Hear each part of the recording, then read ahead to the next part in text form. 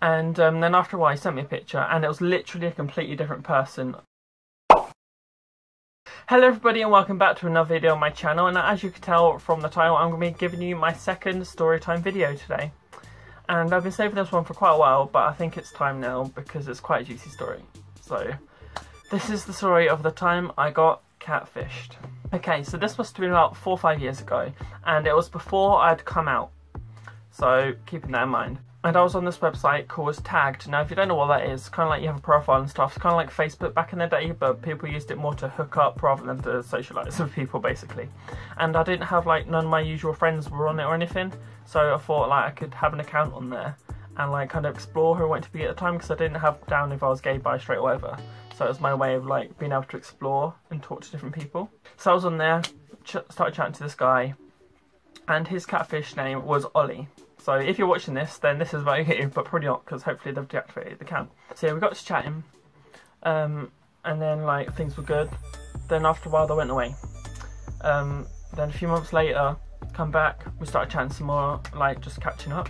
And then we moved on to chatting on to Kick. And if you don't know what that is, I don't think people use it anymore, I don't know. But it's kind of like BBM sort of thing, where you just like instant message and send pictures. So we was chatting on there. And then I asked him to send me another picture, because like it's been a while. And after a while they finally sent me a picture, and looking back at it now I realised I was being stupid. But it was obviously a picture of an attractive guy about my age, open shirt, abs, nice smile. But I didn't think past it at the time. I thought, oh great, he's cute, attractive, and he finds me attractive. So we just carried on chatting. We were chatting on Kick and just messaging each other. And like at the time we started to like kind of, I started to develop feelings for Ollie. But obviously this is before I come out, so I couldn't just like openly be like, oh yes, I've been chatting to this guy, blah blah blah. And so I kind of basically, when I came out, I kind of came out for the reason that I wanted to meet this person. So I was like, because if I do it in the closet, then I can't really be myself. I couldn't invite the person back to my house or publicly hang out with them to see where things go. So I had to just come out, and obviously I did that. I've explained that all before. And but I didn't explain to my mum anything about that at the time, because I just come out at the time. I didn't mention there was no person, but I was like taking things a step at a time. And then so I wrote the letter, sent my mum, blah blah, and then I told Ollie that I'd done it, and I was like, Ollie was like, oh well done, I'm proud of you, blah blah blah blah blah. So you know, in a way, I kind of thanked this person because they were the reason that helped me come out. So you know, in a way, I'm kind of thankful for it. But yeah, so I'd come out, and then like we were chatting to plan a meet up. And then after a while, it just disappeared again. And then must have been out. Obviously, I was upset because I didn't know what happened. No explanation, no replies or anything. And this must have been about a year or so later. Come back again. I was like, oh hi, where have you just been? You know, we were like chatting, just left. And then they kind of gave me the story where apparently him and his friend had been like boy racers in their cars, and he got into an accident with his leg or something. And had to go to hospital and have them stuck on, and apparently had to have an operation. And bearing in mind, he was chatting to me through while all this was happening, and like there was only like a 5-minute break in between messaging, being like, and he come back, he was like, oh it's done. I was like, no operation could be done in 5 minutes, and how can you be messaging me whilst you're in the hospital bed like that with things all over you? So I kind of didn't believe it. But and then he sent me a picture of, I think it was his leg with like stitches in it.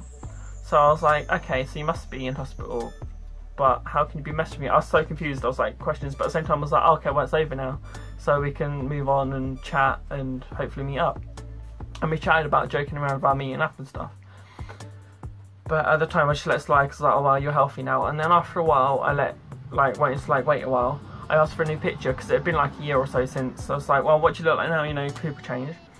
And then he was like, oh no, I can't just send you a picture, I'm not your monkey, I can't just send a picture whenever you want. Or he used to be like, oh no, my phone camera's broken, I broke it, I've got to get a new phone, blah blah blah, all these excuses, which obviously I didn't know they were excuses at the time, so I believed him. So that happened. And then after a while he sent me a picture, and it was literally a completely different person. I could tell straight away. And I was like, are you telling me this is you? And he was like, yeah. And I was like, you've been lying to me all along. And then, bearing in mind, he sent me like 3 different pictures of people in the past. And fun fact, one of the pictures of the people he had sent me in the past, I then later on in life, not searching for nothing, they appeared in like my Instagram or somewhere like that. And I was like, oh my god, that's that person that Ollie used to pretend to be. And I messaged this person saying, did you know someone's using your fake pictures, blah blah blah. And they said, yeah, it happens all the time. I was like, oh, okay. But that was just like one of the picture faces Ollie pretended to be. So this is like years later, this picture, I was like, yeah, he was like, yeah, I've been lying to you the whole time, this is really what I look like, sorry, blah, blah, blah. I was like, oh, okay, fair enough. And then he finally sent me like more than one picture, so I was like, okay, maybe I believe you slightly more. And then obviously as you get to chatting, things sound a bit suspicious or fishy, even though like I've got some pictures, I'm still not 100% satisfied. And then he sends me another picture, and it's like him and this little baby. I was like, okay, well there was kids involved, which was apparently a picture of him and his niece. And I was like, alright, okay, I just believed him because I was like, benefit of the doubt, you know, like since some of it seemed to add up, but some of it didn't. And then after a while, I just kind of, because I've been watching Catfish TV show, I was like, I'm a bit smart, I'm smarter than this. And I had to figure it out for myself, because this person wasn't going to give me no answers straightforward, clearly, was they? No, there wasn't. So what did I do? I got some of the pictures of this new person he sent me, the like current one, and I ran them through Google Images. Now, some of them were like just normal man, some of them man and baby, some of them man at a gym, you know, obviously because of course it was going to be a buff guy that they were going to crash fishing with. And some of them didn't return no results. I was like, okay, maybe it's looking positive, could be real. And then all of a sudden another one pops up, gives me a link to Twitter, doesn't it? Yes, it does. And then I follow the Twitter link. I was like, okay, that's the guy in the picture, but oh, what's this? It's a different name. Now the real name of this person's account was Mitch, someone. I'm not going to give it full away, but Mitch, someone. And I was like, okay, well this doesn't say Ollie, does it? No, it doesn't. It says Mitch. So, and yes, I'm naming and shaming. Not Mitch, because Mitch was the nice person, but anyway. So yeah, I click on this profile, and it's legit a whole new person called Mitch. And there's loads of pictures of him at gym, because he's like a fitness instructor or something. And I was like, okay. So I had to privately message this man and be like, hi, did you know someone's using pictures of you and your baby, whoever that baby is, someone has pretended to be you using pictures. And I was like, can't send pictures, who knows who they're sending a picture of this baby to, do you know what I mean? So messaged him, he replied back to me as he had no idea this had been going on. He was very grateful that I informed him of what was happening. And he said the picture was his daughter, the baby. I was like, okay, well that's just even more wrong, the fact that he's pretending to be a kid and his daughter and passing it off as a niece and stuff. So it got a bit far, so I handed it over to him. I told him all the information that I knew.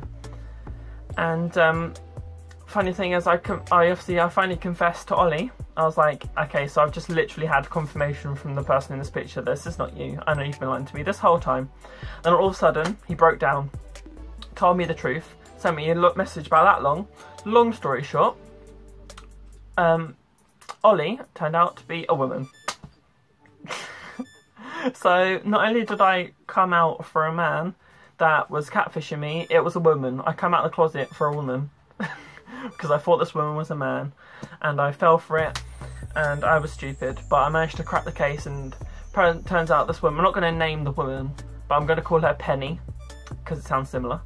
So Penny told me the reason she catfished me under Ollie was because she was using the Ollie profile to stalk her ex-boyfriend or something, and apparently she was only chatting to me because I messaged her first, and she replied back. I was like, well, why did you could just not reply back to me. You could have told me, like, you knew I was coming out of the closet to say I like men and you're a woman, so how was that ever going to work? She was like, oh, I still think it might be something between us. I was like, it's never going to work. I came out for men, not for you.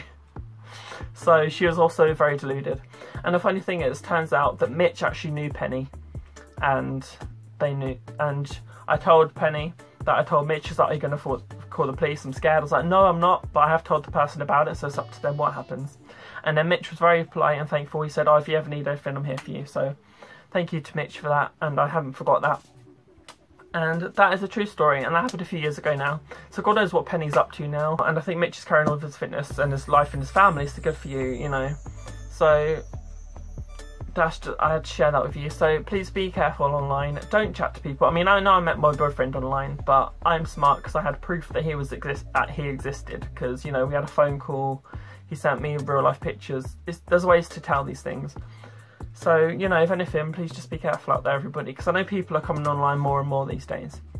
But basically, long story short, when you go on someone's profile, if they have no more than 2 pictures, then it's obviously a fake. You know, be smart about it. And try and find any more social medias they may have. Because I ended up finding Penny's social media, real life social media, and I busted her. and she was like, oh no, it's just my cousin. So she lied. So make sure you check all the mutual friends, message other people and ask them about them if they exist, because there is ways to find out. Like I did, and I busted them. So I hope you enjoyed that story, and obviously I'm very happy now because I've moved on. I'm glad, I mean, like I said, I'm thankful that she helped me come out of the closet, because if not I wouldn't have come out so soon, but you know, at the same time, things happen for a reason. So yeah, if you did enjoy that video, please give it a like. Let me know in the comments below your thoughts and if you've had anything similar happen to you. And share this video with your friends, and I'll see you very soon with another video.